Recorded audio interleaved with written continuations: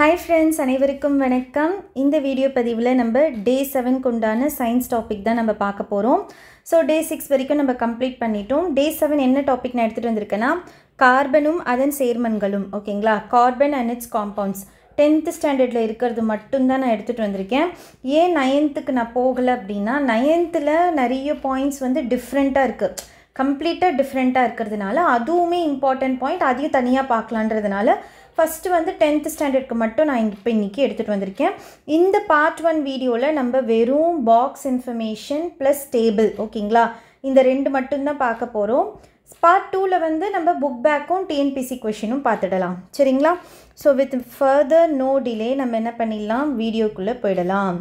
Okay, first பார்க்கலாம் என்ன அட்டவணை இருக்குது அப்படின்னா 1 முதல் 5 கார்பன் பெற்றுள்ள ஹைட்ரோ கார்பன்கள் கொடுத்துருக்காங்க. 1 முதல், இப்போ ஃபஸ்ட்டு ஹைட்ரோ கார்பன் அப்படின்னா என்ன அது நமக்கு தெரியணும்ல.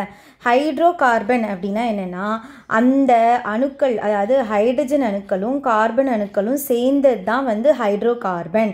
அதாவது அந்த காம்பவுண்டில் வந்து நமக்கு என்ன இருக்கும் அப்படின்னா வெறும் கார்பன் ஆட்டமும் ஹைட்ரஜன் ஆட்டமும் மட்டும்தான் இருக்கும் அந்த காம்பவுண்டில், ஓகேங்களா.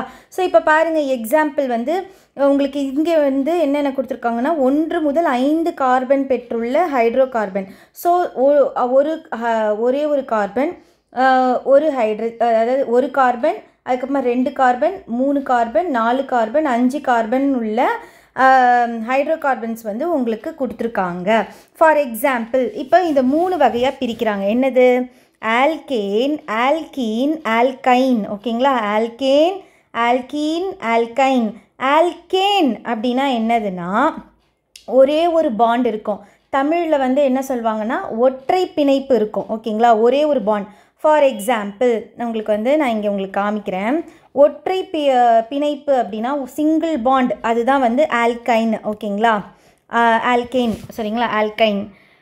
ஆல்கேன் வந்து ஒற்றை பிணைப்புன்னு சொல்லுன்னா இப்போ ஃபார் எக்ஸாம்பிள் CH4ன்றது வந்து மீத்தேன், ஓகேங்களா.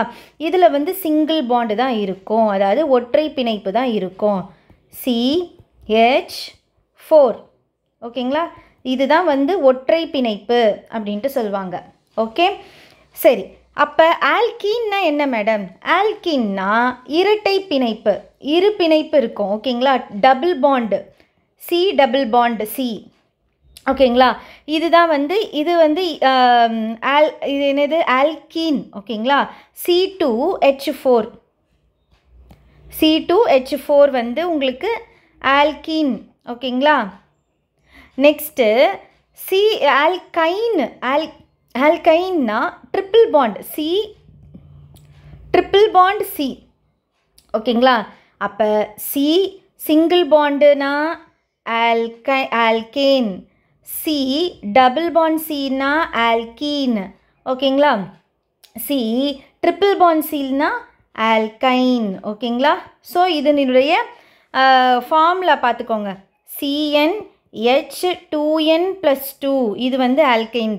CnH2n வந்து ஆல்கீன், ஆல்கைன் வந்து CnH2n-2, புரியுதுங்களா, அவ்வளோதான். ஸோ இப்போ இதனுடைய 1 முதல் 5 கார்பன் வந்து இந்த இதுவில் கொடுத்துருக்காங்க. இப்போ உங்களுக்கு புரிஞ்சிச்சுல ஆல்கீன்னா என்ன, ஆல்கீன்னா என்ன, ஆல்கைன்னா என்ன. ஸோ இப்போ பாருங்கள், ஒரு கார்பன் எண்ணிக்கை மட்டும் இருந்துச்சுன்னா அது வந்து இங்கே பாருங்கள், ஆல்கைனில் பாருங்கள் மீத்தேன் மட்டும்தான், ஒரே ஒரு கார்பன். இப்போ 2 கார்பன் அணுக்களின் எண்ணிக்கை இருந்துச்சுன்னா ஆல்கைனில் வந்து அது எப்படி சொல்லுவாங்கன்னா ஈத்தேன் சொல்லுவாங்க, ஆல்கீனில் வந்து ஈத்தீன் சொல்லுவாங்க, ஆல்கைனில் வந்து ஈத்தைன் அப்படின்ட்டு சொல்லுவாங்க. இப்போ 3 கார்பன் அப்படி இருந்துச்சு அப்படின்னா ஆல்கேனில் வந்து ப்ரோபேன், ஆல்கீனில் ப்ரோபீன், ஆல்கைனில் வந்து ப்ரோபைன், ஓகேங்களா. இந்த மாதிரி. ஸோ இந்த மாதிரி உங்களுக்கு 1 2 3 4 5க்கு கொடுத்துருக்காங்க, சரிங்களா.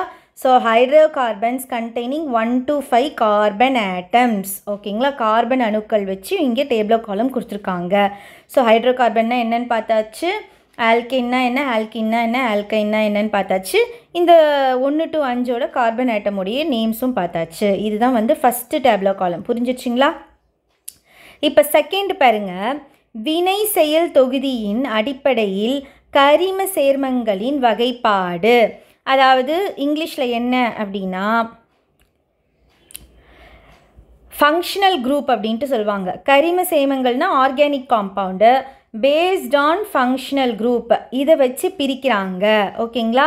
ஸோ அப்போ எப்படி பிரிக்கிறாங்க அப்படின்ட்டு பார்க்கலாம். வினை செயல் தொகுதியின் அடிப்படையில் ஃபங்க்ஷனல் குரூப். ஓகேங்களா? ஸோ எப்படி பிரிக்கிறாங்கன்னு பார்க்கலாம். சேர்மம், ஓகே, அது என்னது? ஆல்கஹால், அதுக்கப்புறமா ஆல்டிஹைட், கீட்டோன், கார்போசிலிக் அமிலம், எஸ்தர், ஈத்தர், இது வகையாக வந்து இதனுடைய ஃபங்க்ஷனல் குரூப் வினை செயல் தொகுதி. இப்போ ஆல்கஹால் அப்படின்னா நம்ம -OH அப்படின்ட்டு போடுவோம். ஆல்டிஹைடுனா C டபுள் பாண்ட் O, இங்கே இங்கே வந்து சிங்கிள் பாண்டில் H, இது aldehyde. Next கீட்டோன்னா C double bond O தான் கீட்டோனு. நெக்ஸ்ட்டு கார்போசிலிக் ஆசிட் வந்து COOH. ஓகேங்களா? அதுதான் இங்கே எழுதியிருக்காங்க இப்படி. C டபுள் பாண்ட் O ஒரு சிங்கிள் பாண்டில் நெக்ஸ்ட்டு OHன்னு வரும். நெக்ஸ்ட்டு எஸ்தர் வந்து C double bond OR COOR. ஓகேங்களா? நெக்ஸ்ட்டு ஈத்தர் வந்து OR மட்டும்தான். ஸோ இங்கே பொதுவான வாய்ப்பாடு கொடுத்துருக்காங்க. இந்த ஆறுன்ற இடத்துல எது வேணாலும் வரலாம். இங்கே பாருங்கள், நான் வந்து மீத்தேன் அப்படின்ட்டு எடுக்கிறேன்னு வச்சுக்கோங்களேன். மீத்தேனோட ஃபார்முலா என்ன? CH4 தானே மீத்தேன். இதை நான் வந்து OHன்னு போட்டு மெத்தனால் அப்படின்னு சொல்லலாம். ஓகேங்களா? மெத்தனால். இங்கே வந்து உங்களுக்கு எக்ஸாம்பிள் வந்து உங்களுக்கு எத்தனால் கொடுத்துருக்காங்க. நான் உங்களுக்கு மெத்தனாலுக்கு ஒரு H வந்து இங்கே ஃபார்வர்ட் ஆகும். அப்போ CH3OH, இது என்னது? மெத்தனால். இங்கே வந்து CH3CH2OHன்றது வந்து எத்தனால். ஓகேங்களா? அதே மாதிரி இங்கே பாருங்கள், ஆல்டிஹைடுக்கு ஒரு எக்ஸாம்பிள் கொடுத்துருக்காங்க. RCHOன்றது வந்து பொதுவான வாய்ப்பாடு. இங்கே acetaldehyde CH3CHO acetaldehyde. Next CORக்கு acetone CH3COCH3. ஓகேங்களா? அசிட்டோன். நெக்ஸ்ட்டு RCOOHன்றது வந்து அசிட்டிக் ஆசிட். இங்கே CH3COOH அசிட்டிக் ஆசிட். இங்கே RCOOR கொடுத்துருக்காங்களா? Methyl acetate CH3COOCH3 methyl acetate. ஓகேங்களா? Next ROR dimethyl ether. Methyl ரெண்டு சைடு இருக்கா? Dimethyl ether. புரிஞ்சுதுங்களா? ஸோ இது மாதிரி கூட உங்களுக்கு கேட்கலாம். ஃபங்க்ஷனல் குரூப் கொடுத்துட்டு மேட்ச் த ஃபாலோயிங்கில் கேட்கலாம். ஸோ எல்லாம் இந்த டேப்லெட் காலம் கொடுத்துட்டாலே நம்ம இம்பார்ட்டன்ஸ் கொடுத்து பார்த்துக்கணும். சரிங்களா?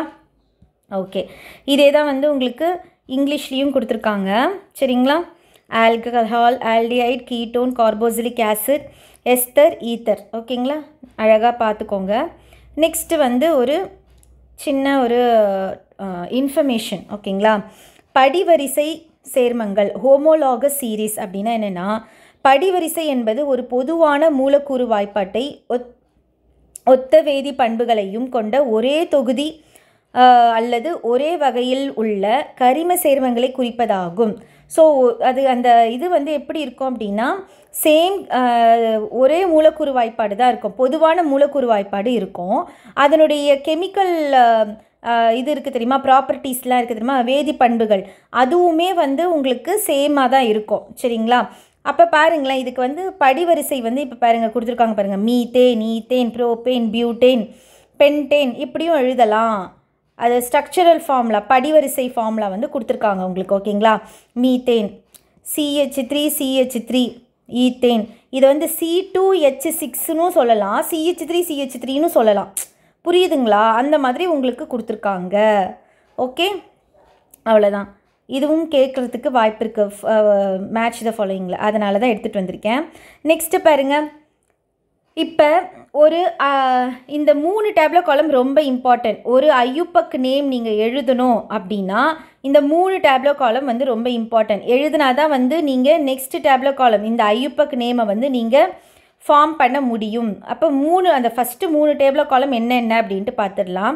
ஃபஸ்ட்டு பாருங்கள், ரூட் வேர்ட்ஸ் ஆஃப் ஹைட்ரோகார்பன், அதாவது ஹைட்ரோகார்பன்களின் அடிப்படை சொல். ஃபஸ்ட்டு கார்பன் எண்ணிக்கை 1னா அதோட ரூட் வேர்டு வந்து மீத், 2னா Eid, 3னா probe, next 4னா பியூட், 5னா pent, 6னா hex, 7னா head, 8னா act, 9னா நேனு, 10னா டெக்கு. இது வந்து நீங்கள் பார்த்துக்கணும். இதை வச்சு தான் நம்ம ஐயூபக் நேம் எழுதும்போது அழகாக இதை வச்சு தான் நம்ம எழுத போகிறோம். ஓகேங்களா? நெக்ஸ்ட்டு பாருங்கள், நெக்ஸ்ட்டு இது பாருங்கள், ஐயூபக் பெயரிடதில் முன்னோட்டு அதாவது ப்ரீஃபிக்ஸ்ன்னு சொல்லுவாங்க. ஓகேங்களா? நம்ம ஐயூபக் நேம் வந்து நம்ம வைக்கணும்னா ப்ரீஃபிக்ஸ் என்ன பண்ணணும்? ஓகேங்களா? அதெல்லாம் பார்க்கலாம். இங்கே பாருங்கள், சப்ஸ்டியூண்ட் பாருங்கள், பதிலிகள். ஓகேங்களா? -Fனா ஃப்ளோரோ, சிஎல்னா அதாவது -Cl மைனஸ் இல்லை -Cl, -Clனா chloro, -Brனா promo, -Iனா iodo, NH2னா amino, CH3னா methyl, CH2CH3னா ethyl. இதெல்லாம் வந்து ப்ரிஃபிக்ஸ் யூஸ் பண்ணுறதுக்கு. ஓகேங்களா? இப்போ சஃபிக்ஸ் அதுக்கு பின்னாடி யூஸ் பண்ணுறதுக்கு என்னென்ன? OHனா ஆல், ஆல்கஹால். ஓகேங்களா? CH அதாவது ஆல்கஹால், ஆல்டிஹைடு, கீட்டோனு, கார்போசிலிக். அது நம்ம பார்த்ததே தான். ஓகேங்களா? ஆலு, ஏழு, ஓனு, OIC ஆசிட், ஆயிக் ஆசிட் அப்படின்ட்டு வரும். சரிங்களா? சரி, இது பார்த்து முடிச்சு விட்டோமா? இப்போ என்ன பண்ண போகிறோன்னா, ஐயூபக் நேம், பல்வேறு கரிம சேர்மங்களின் ஐயூபக் நேம் கன்ஃபார்ம், ரொம்ப ரொம்ப ரொம்ப ரொம்ப இம்பார்ட்டன்ட் டேப்லோ காலம். ஓகேங்களா? கேட்பாங்க கன்ஃபார்ம். இந்த இது பாடத்துலேருந்து கொஷின் எடுக்கிறாங்கன்னா இதிலேருந்து கன்ஃபார்மாக கேட்பாங்க. சரிங்களா? இப்போ கார்பன் அணுக்களின் எண்ணிக்கை, கார்பன் ஆட்டம் 1 இருந்துச்சு அப்படின்னா ஆல்கஹால்னால் அது எப்படி எழுதுகிறாங்க பாரு, மெத்தனால். அப்போ ஆல்டிஹைட்னா ஆல்டிஹைட்க்கு எப்படி சொல்கிறாங்க? மெத்தனேல். ஓகேங்களா? HCHO. கீட்டோன் கிடையாது. கார்போசிலிக் ஆசிட்க்கு வந்து மெத்தனாயிக் ஆசிட், HCOOH. ஓகேங்களா? Next ethanol, எத்தனேல், ethanoic acid. ப்ரோப்பனால், ப்ரோப்பனேல், propane, ப்ரோப்பனாயிக் acid. Next butanol, பியூட்டனேல், butanone, butanoic acid. Pentanol, பென்டனேல், பென்டனோன், பென்டனோயிக் acid. So இந்த மாதிரி தான் வந்து உங்களுக்கு எண்ணிக்கை, கார்பன் எண்ணிக்கை 6, 7, 8 அது மாதிரி போகும்போது இந்த மாதிரி மாறும். ஓகேங்களா? இதை தான் வந்து இங்கே உங்களுக்கு இங்கிலீஷில் கொடுத்துருக்காங்க. ஓகே, இப்போ ஐயூபக் நேமும் தெரிஞ்சிருச்சு. நெக்ஸ்ட்டு பாக்ஸ் இன்ஃபர்மேஷன்லாம் பார்த்துடலாம். ஈஸ்ட் என்பது பூஞ்சை வகுப்பை சார்ந்த ஒரு செல் நுண்ணுரி ஆகும். ஓகேங்களா? பெரிய சிக்கலான கரிம வினைகளில் பூஞ்சைகளில் உள்ள நொதியானது வினை வேகமாற்றியாக செயல்படுகிறது. நொதிகளின் மூலமாக சிக்கலான கரிம சேர்மங்கள் மெதுவாக வேதிவினை நிகழ்ந்து எளிய மூலக்கூறுகள் உருவாகுவதே நொதிதல் எனப்படும். ஓகேங்களா? அதாவது நொதிதல்னா ஃபர்மெண்டேஷன். ஓகேங்களா? இது வந்து பால் தயிராக மாறுதல். இப்போ நம்ம ஈஸ்ட்டு ஃபர்மெண்டேஷன், அப்போ ஒரு பாலை வந்து நம்ம தயிராக மாற்றணும்னா ஜஸ்ட்டு நம்ம லெமனை பிழிஞ்சு விட்டு அது தயிராக மாறிடுமா? அப்போ அங்கே வந்து ஃபர்மெண்டேஷன் வந்து அங்கே நடக்குது, நொதிதல் வந்து அங்கே நடக்குது. ஓகேங்களா? அதை தான் இங்கே அங்கே ஒரு ஃபங்கஸ் வந்து அந்த க்ரியேட் ஆகி, பூஞ்சை வந்து க்ரியேட் ஆகி அது வந்து அங்கே ஒரு கெமிக்கல் ரியாக்ஷன் நடந்து வேதிவினை நிகழ்ந்து அங்கே வந்து உங்களுக்கு ஃபர்மெண்டேஷன் வந்து நடக்குது. அதை தான் இங்கே சொல்லியிருக்காங்க. East R single celled micro organism belong to the classes of fungi. The enzymes present in yeast catalyze many complex organic reaction. Fermentation is conversion of complex organic molecule into simple molecule by the action of enzymes. அதாவது என்சைம்ஸ்னால் இங்கே என்னது? அது நொதிகள் இப்போ இது மூலக்கூறுகள்லாம் வந்து இதுவாக தெரியுமா உங்களுக்கு? கரிம சேர்மங்களோட வேதிவினை புரியுது தெரியுமா? அதுதான் வந்து இங்கே உங்களுக்கு ஃபர்மெண்டேஷனாக மாறுது. ஓகேங்களா? நொதிதலாக மாறுது. நெக்ஸ்ட்டு பாருங்கள், சாதாரண சோப்பை ஏன் கடின நீரில் பயன்படுத்த இயலாது? ஹார்ட் வாட்டரில் வந்து ஏன் வந்து ஆர்டினரி சோப்பை வந்து யூஸ் பண்ணக்கூடாது அப்படின்னா, சாதாரண சோப்பு கடின நீருடன் பயன்படுத்தப்படும் போது கால்சியம் மற்றும் மெக்னீசியம் அயனிகள் வீழ்படிய செய்கிறது. இது துணிகளின் மேற்பரப்பில், துணிகளில் வந்து ஒரு ஸ்கம் அப்படின்ட்டு ஒரு இது இருக்கும். ஓகேங்களா? படிவை உருவாக்கிறது.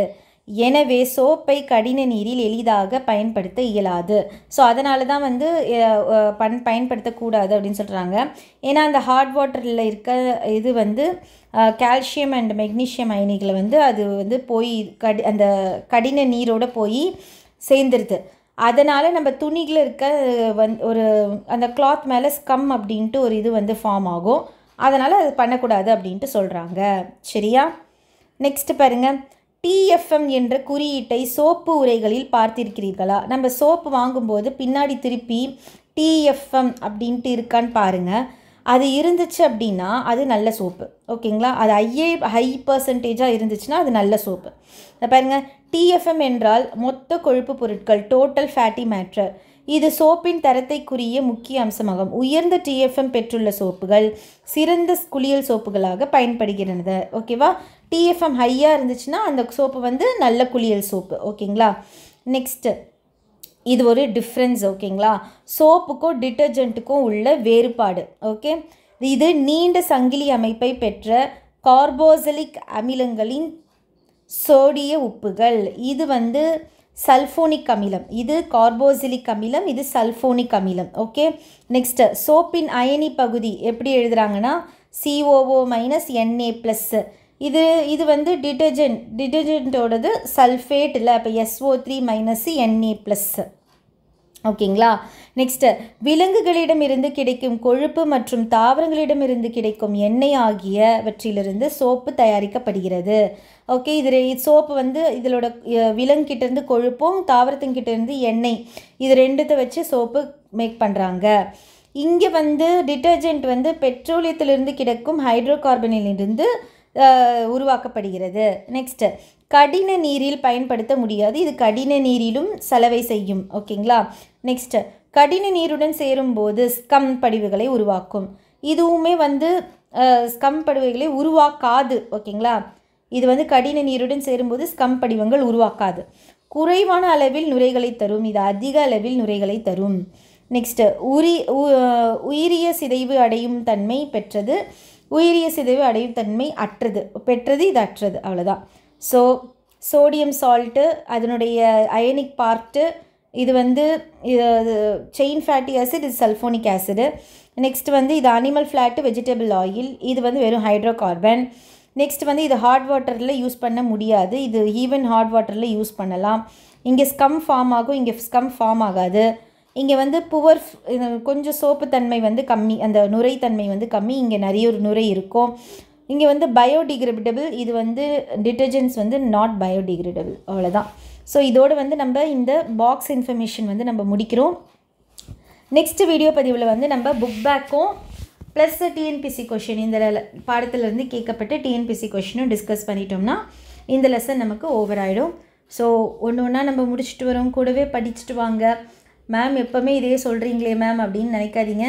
ஏன்னா இந்த சான்ஸ் வந்து உங்களுக்கு இப்போ கிடைக்கிற இந்த டைம் பீரியட் வந்து உங்களுக்கு ஆஃப்டர் நோட்டிஃபிகேஷனுக்கு அப்புறமா கிடைக்குமா அப்படின்றது ஒரு பிக் கொஷின் தான். ஸோ கிடைக்கிற டைமை வந்து கரெக்டாக யூட்டிலைஸ் பண்ணி படிங்க. ஓகேங்களா?